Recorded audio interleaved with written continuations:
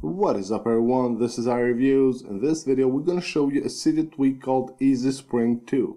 This tweak will make it easier for you to respring your device, reboot it, or send it to the safe mode.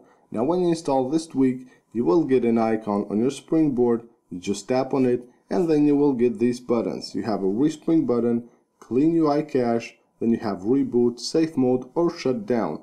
Then you have a cancel button right here.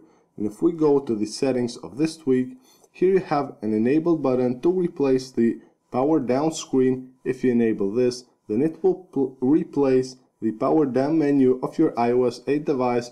When you press the power button to shut down your device, you will get this tweak. Let's press it right here. You can see now we will get these buttons and we won't get the slide to power off that you get normally on your iOS 8 device. And if we go back to settings, then you have show icon on home screen, and then you have show logo on view, which will show a logo of this tweak inside this tweak. And then here you have apply changes. You just hit that button for all these changes to take effect.